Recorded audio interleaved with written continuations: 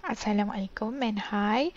This is chapter 6, Conic sections for part 1, which is for student in course SM0015 and CM0014.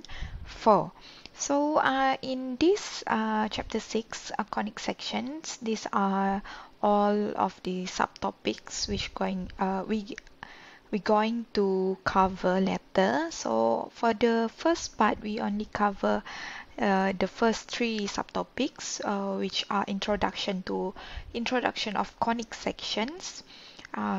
Second one is straight line, garis lurus, and the third one will be circles, bulatan. And the rest 6.4 parabolas, ellipses, and hyperbolas will be covered in the second part of this chapter.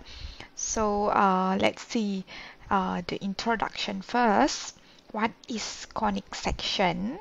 Okay, actually, circles, parabolas, ellipses, and hyperbolas belong to a large group of curves known as conic section. So we can see over here, the figure over here, we have a cone, a double cone actually.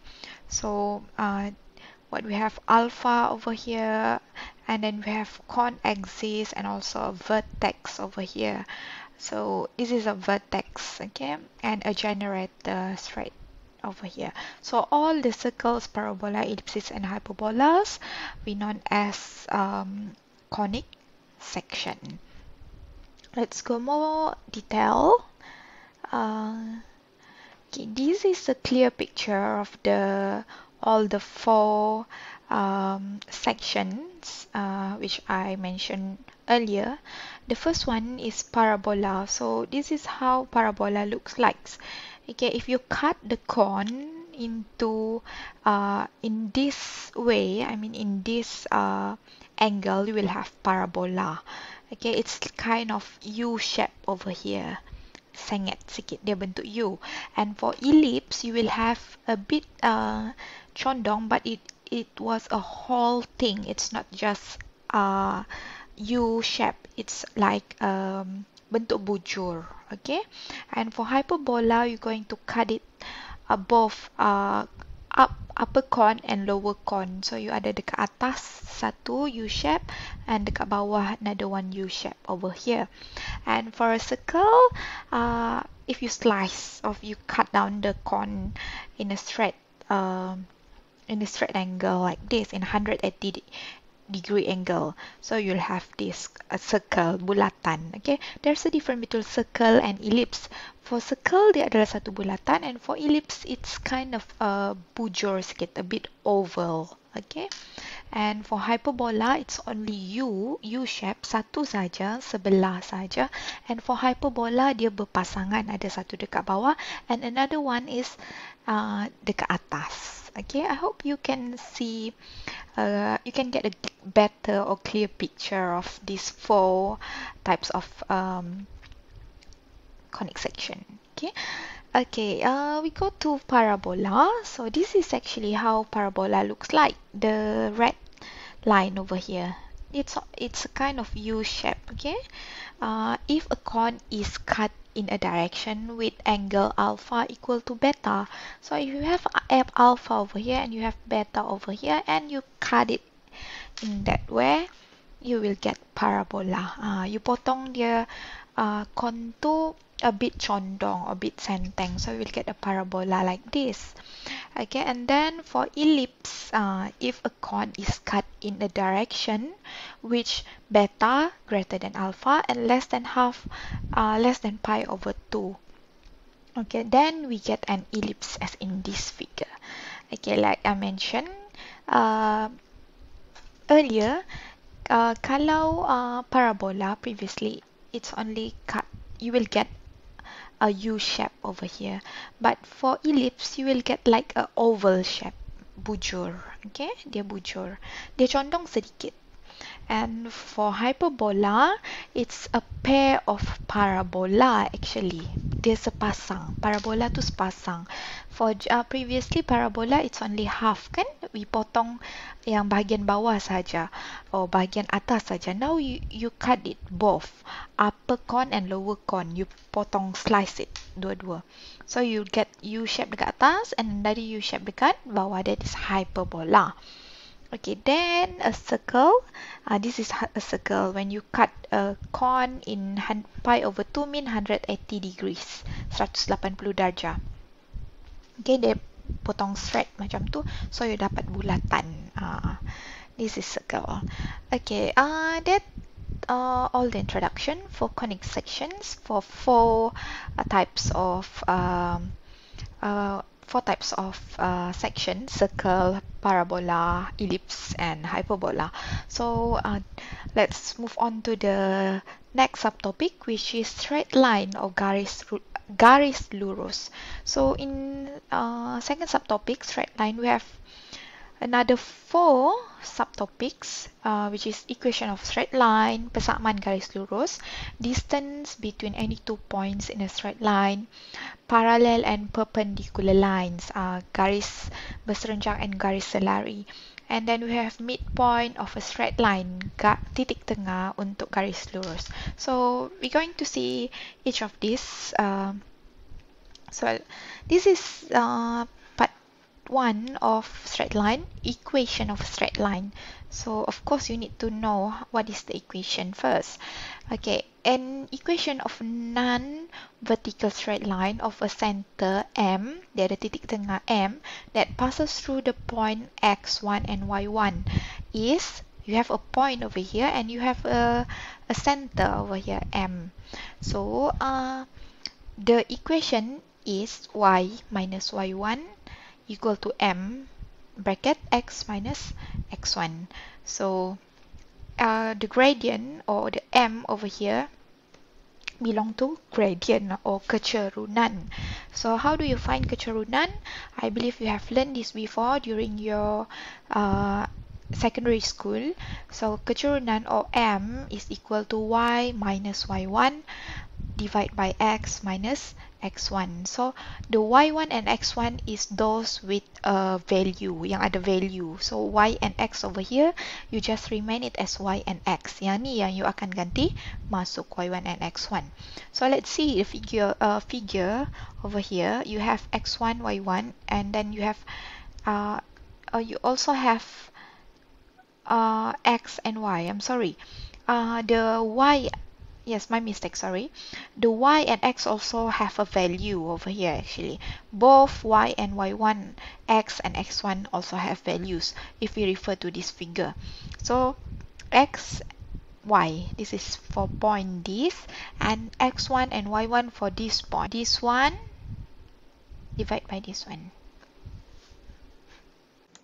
Let's see the first example. Find an equation of the line through 1.1, negative 7 with gradient negative half. Okay, so we have a point over here and we have the m gradient of negative half. So we're going to refer back to the first formula, which is for equation of straight line, y minus y1 equal to mx minus x1. So what you have to do is you're going to substitute this value, this point over here. This is point x1 and y1. This is x1, this is y1, and this is your m. So your x1 is 1, your y1 is negative 7. Then you're going to substitute into this. You have this one, y minus negative 7 equal to negative half in the bracket x minus 1, which we can also write in as 2y. After you finish this, you will get y plus 7, right? Let me write it for you. So how do I pointer? Yes. So you will get like y plus 7 equal to negative 1 over 2x, right? Negative 1 over 2x, or this in bracket minus 1, right? You get this one. after you solve for this. So you cannot leave it in this way. You have to simplify it. Okay, mudahkan dia. So you rearrange all these things. Since you have 1 over 2 over here, why not you bring these 2 on this side? 2 ni bawa ke sebelah sini. Then you multiply lah. Then you get this one. 2y plus 14 equal to, yang tinggal dekat sini hanya x minus 1. And because we have negative over here, so it's become negative x plus 1. That's why it's become like this. Or it can be also in this way. Okay.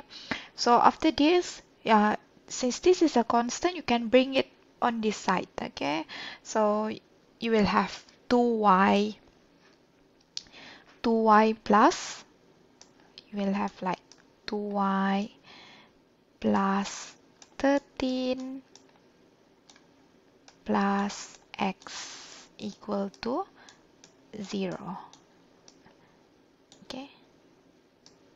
This one also correct. This one also correct.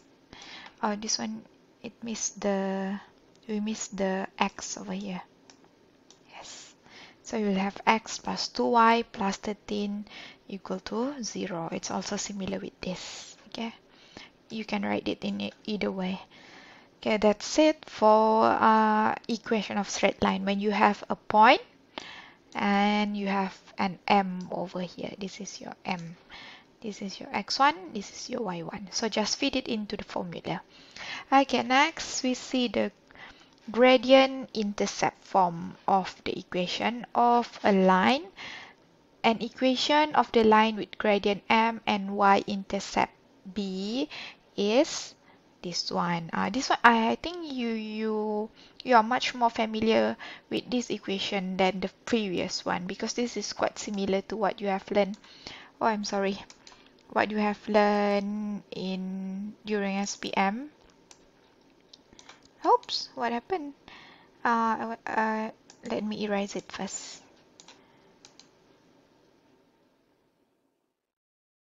Okay, so actually, during your SPM, you have y equal to mx plus c. The c is actually pintasan paksi y, or y-intercept. So in here, we note the y-intercept as b. Okay, it's up to you. You can write it as b or you can write it as c. Both also can. So where is c or where is b, pintasan paksi y in the graph, is actually in here. Here, over here. Okay, the pintasan, dia pintas, dia potong paksi y di mana. Okay, so this is the formula, y equal to mx plus b, or y equal to mx plus c also can. Okay, in particular, if a line is horizontal, kalau garis lurus tu horizontal, mendatar, its gradient is equal to 0. So kalau kita ada satu garis lurus macam ni, mendatar, melintang, so gradient dia, kecurunan dia adalah kosong, right? So its equation equal to y equal to b. Since you don't have y, actually you have y equal to mx plus b, right? Mx plus b. Since this one becomes 0, so the whole thing yang tinggal cuma y equal to b sahaja. Itu kalau your horizontal line.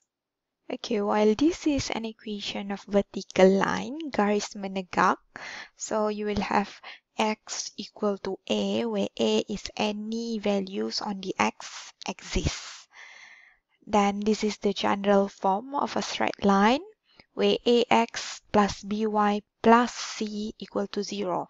A, b, and c are three real numbers, and a and b cannot be 0. So let's say if we have a vertical line, x equal to a, like this, your a is equal to 1, b equal to 0, and c equal to negative a.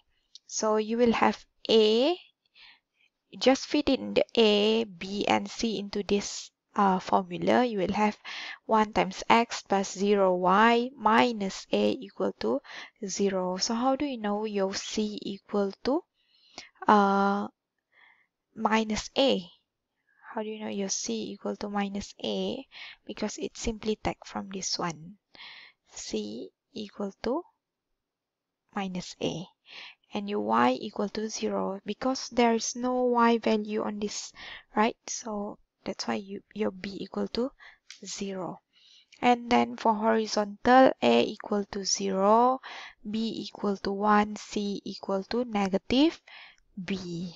Because you bring it on this side, it's become negative b. Same as this one, you bring it on this side, it become negative a. So you just plug in these values into this, you will get this one.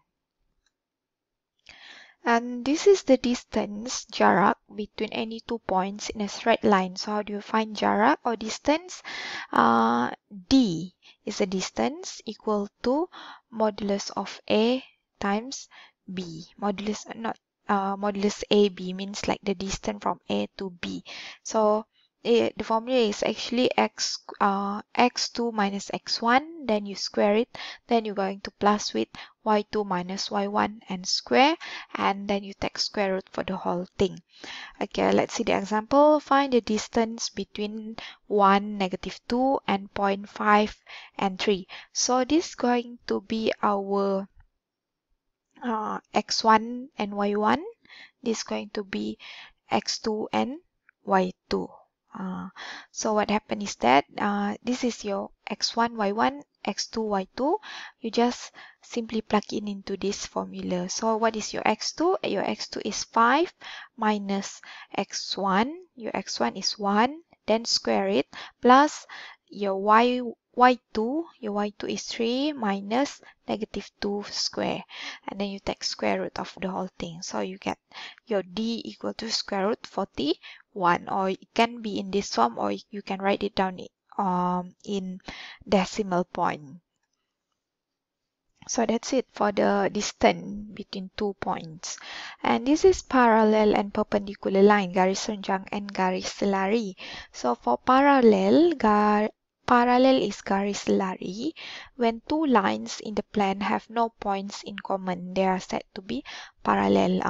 Bila dua garis tu dia tidak ada garis satu titik yang sama, no points in common, tidak ada titik yang sama, which mean they are to be parallel. Dia selari, dia tidak bersentuhan. Okay, we have theorem over here, criterion for parallel lines. Criteria untuk parallel lines. Two distinct non-vertical lines are parallel if and only if their gradient are equal. So untuk garis tu syarat kriteria untuk garis tu selari adalah the kecurunan or the gradient must be equal. M1 equal to M2. That one means they are equal. They are parallel. So this is the example. Find an equation for the line that contains the point this one and is parallel to line this one. So you have a point and dia kata this point selari dengan garis ni. What does it mean by this point selari dengan garis ni? Is that the point is actually in this line. Dia dalam tu line, jadi dia selari. So no, I'm sorry. Yes, betul. Dia selari. Point ni parallel. Dia selari dengan ni. Maksudnya dia berada pada garis tu lah. Okay. Okay, now you have write 2x plus 2y minus 6 equal to 0 in gradient intercept form. So in gradient intercept form adalah bentuk yang ini. Kita ada dua bentuk tadi. Bentuk yang ini, gradient intercept form, y equal to mx plus b, ataupun satu lagi yang ax plus by plus c equal to 0, general form tu. So, you're going to rewrite it into this form. 2x plus y minus 6, 0, you rearrange dia sampai dapat this form. Then you can get your slope or your m or your gradient equal to -2. This is your gradient. Kan? Bila you compare dengan this equation. So your m equal to -2. Then the next step is use point gradient to form a line that contain the point 2, -3. Okay. So it's actually this point is not in this line. It's parallel. So dia selari. Maksudnya kita boleh create satu lagi line yang contain this point yang mana selari dengan this one. So using the point gradient form. Point gradient form mean yang y1 minus y minus y1 mx minus x1, that one, okay, using that formula. So y minus y1, your y1 is this one, negative 3, equal to negative 2x minus x1. Your x1 is 2. So you have this new formula. This new formula over here, this new equation over here is actually parallel to this line. There's a lari. Okay, so that is the answer for this question. Yang mana dia minta find an equation for the line that contain the point this one. Maksudnya this point terkandung dalam line yang baru yang kita mau cari dia punya equation. Then perpendicular, when two line intersect at a right angle. Dua line tu intersect at a right angle 90 degrees. They are said to be perpendicular. Perpendicular tu dia berserenjang. Berserenjang mean dia ada sudut 90 darjah. So, okay, we have theorem over here. Two non-vertical lines are perpendicular if the product of the gradient is negative 1. Dia serenjang kalau dia punya gradient m equal to negative 1. For the previous one, untuk parallel, kita kata dia parallel, dia sama bila dia punya slope tu equal to sama. Dia punya slope sama kalau parallel. That's why when you have this slope, you terus fit in dalam, you tahu the new line dia punya kecurunan pun sama, equal to negative 2. But for perpendicular, the gradient will be negative 1. The product of the gradient is equal to negative 1. Hasil darab. So it's going to be like this. M1 times M2 equal to negative 1. M1 mean kecurunan untuk satu garis lurus. M2 lagi satu kecurunan untuk satu lagi garis lurus. Hasil darab dia, you will get negative 1. So let's see the example. Find an equation of the line passing through the point 1, negative 2 and perpendicular to the line x plus 3y minus 6 equal to 0. So, step 1, kamu kena cari satu garis, satu straight line yang mana dia ada this point dan dia berserenjang dengan this line. So, you have to rewrite this in a gradient intercept form. Tulis dia dalam y equal to mx plus c or y equal to mx plus b. Kan? Okay, so you have like this one, ni dalam bentuk y equal to mx plus b. Okay, so susun semula until you get this form y equal to negative 1 over 3x plus 2. So you know your m1 is equal to this one. This is going to be your m1. Sorry. Then any line perpendicular to this line will have gradient 3. So how do we obtain this gradient 3? Using this one. Kita tahu tadi m1 times m2 you will get negative 1. So you already have your m1 negative 1 over 3. Then you're going to find the new kecurunan m2 using this formula. Then you found that your m2 equal to 3. So this is the line. So you already have the m2 and you have one point over here. So we're going to use this formula y minus y1 mx minus x1. So you gantilah masuk y minus y1. What is your y1? Negative 2. And 3, you already have 3. This is your 3 is actually your m2 just now. This one is your x1. This one is your y1. Ini. Okay. So you have a new equation which is this one also correct, but it's better if you can write it down in this form. So, bila you dah kembang-kembangkan, you expand it, you will get this as the answer for the perpendicular straight line. This is in point gradient form. Dia dalam bentuk point gradient form. Ini pula dalam bentuk general form. Bila buat dalam general form, you tahu this. Apa tu general form?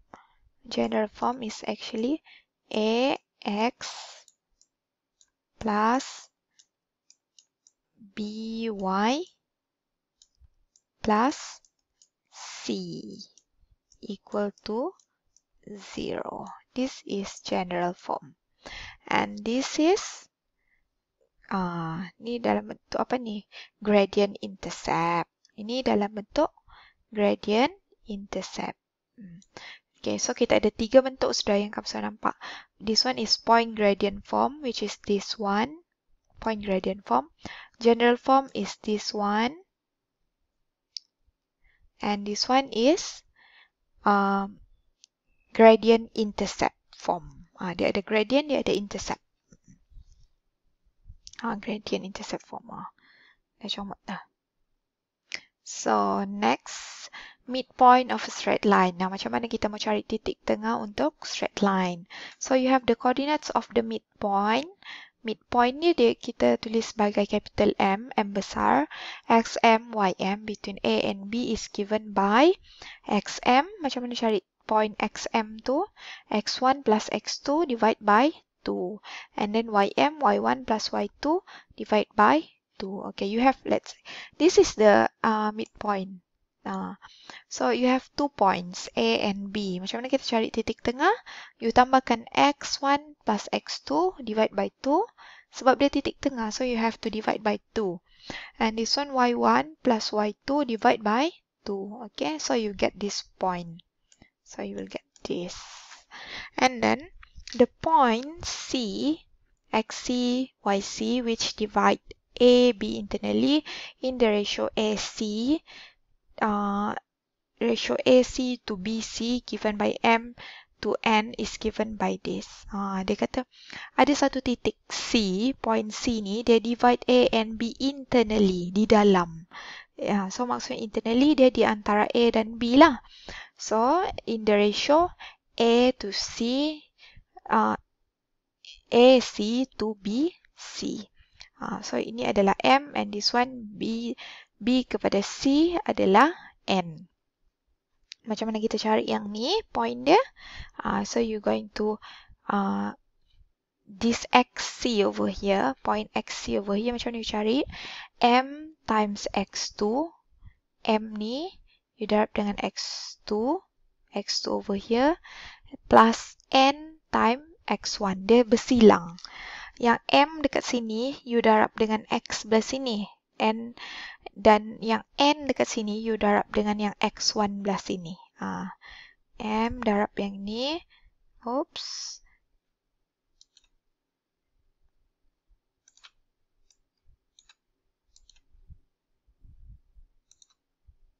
M darab yang ni. N yang ni darab dengan yang ini. Macam tu. So, M time X2 time N time X1. Yang X lah kita kumpulkan belah X. Divide by M plus N. And for Y, sama juga yang Y kita kumpulkan Y1 and Y2. M times Y2. Ini darab silang sini. And N times Y1. So you will get this point over here. So bila kita ada a point divide internally, of course ada juga lawan dia, which is divide AB externally. Externally means dia di luar. Tu point tu dekat luar. Contohnya dekat sini kita ada point A, kita ada point B. Point D ni dia divide A and B externally. Di mana dia dekat luar. Dia tidak berada in between dekat dalam, dekat sini, dia dekat luar. That's why dia nama dia AB externally. Okay. The point D divides AB externally with ratio A to D. Ratio A to D. A pergi D equal to M. B pergi D equal to N. So, M ni yang panjang ni. N yang macam ni. So sama jugalah formula dia macam tadi. Kalau tadi dia tambah, internally dia tambah. Kalau externally dia tolak. M sama juga. M darabkan dengan X2. N times dengan X1 divide by M minus N. Dia terbalik saja. Ni saja dia punya beza. Ni. Okay. So you have like quite similar with internally, just the formula is minus. Okay, then example given 2 points A and B, find coordinate point R which divide the straight line joining A and B internally with the ratio 2 to 1. So you tahulah 2 to 1 ni apa? 2 ni adalah M, this one is your N. So kita guna balik formula tadi, since dia internally, kita guna formula tambah. So XC, untuk cari XC, MX2 plus NX1. Ini you have no option, you have to memorize. Okay. So kena ingat lah. So X1 would be, macam mana cari X1 ni? So X1 will be 2 times negative 3. Negative 3 ni kan. Ni X1. This is X1, Y1. This is X2, Y2. So you ganti masuk dalam this formula saja. 2M times ni plus N times ni. Divide by M plus N. So you dapatlah jawapan dia. Your R is actually this one. Jangan lupa tulis dia dalam bentuk point ya. Kalau ada bracket. Okay, that one finish about our straight line, second subtopic, straight line. So in straight line, you have learned 3 new equation. Ada 3 jenis equation. Satu, general form. General form tu yang AX plus BX plus BY plus C, general form. And then you have gradient intercept point, gradient intercept form, yang mana ini sangat familiar. Y equal to mx plus c.